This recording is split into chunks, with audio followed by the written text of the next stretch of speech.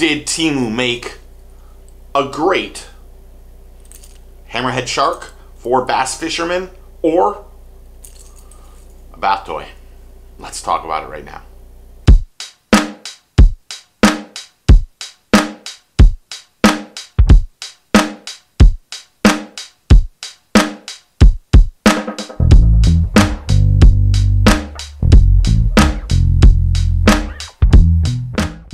So if you can do me a favor, click that subscribe button, please. I have a goal I'm trying to reach, and I need you to become part of the family. So it's quick, easy, and it's free. It's right there. Click it, and welcome to the family. I've seen other content creators order rods, reels, and lures from Temu. To be honest, I didn't or hadn't watched any of them, but I thought I'd check them out and see what all the hype was about. It became very obvious that Temu gave these anglers or content creators a stark credit to try out their stuff. Temu has or makes generic, very inexpensive or cheaply made fishing products. The prices are insanely cheap, but I've always been told you can't or shouldn't judge a book by its cover, and we all should know that. So I ordered several things, hoping that I was wrong and I was getting some great deals. This video will only showcase one of the products I purchased. I purchased a one-piece submerged bass fishing lure, a freshwater trout or pike 4-section hard plastic bait. It's shaped like a hammerhead shark. It offers realistic design and, I quote, suitable for catching a variety of fish such as bass, trout, and pike.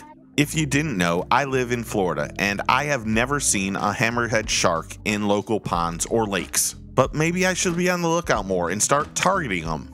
This bait is 5.9 inches in length and weighs 36 grams. It has 102 reviews with an average 4.8 stars out of 5. And let's keep it real. The package it comes in says nothing, not even a barcode.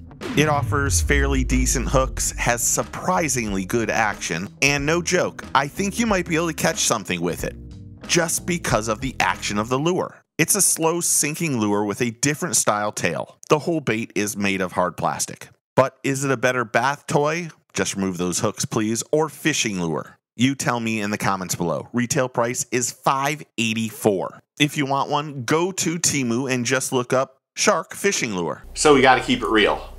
It does swim really, really good. Surprisingly good. When I put this in the neighbor's pool, the neighbor actually said to me, "That's the best lure I've ever seen you throw." Which was mind-boggling. Of all the lures I've put over in the pond to get underwater footage, this was the one she thought was amazing. I say it has pretty good hooks, but if you really look at the hooks, the hooks seem to want to go outward. They don't go point back in. I think you'll lose a lot of fish just because of a hook like that. I don't know if you can see that. I'll put my hand like this and maybe it'll show it a little bit better. They don't go inward, they go outward.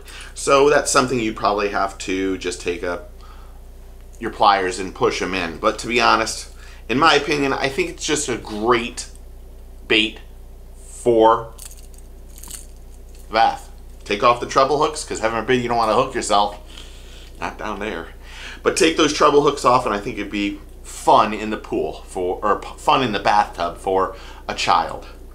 But you tell me what you think. Comment below and tell me what you think. Remember, take a kid fishing, get your fish on. I'll talk to you soon. Cheers. Who knows what's going on outside right now?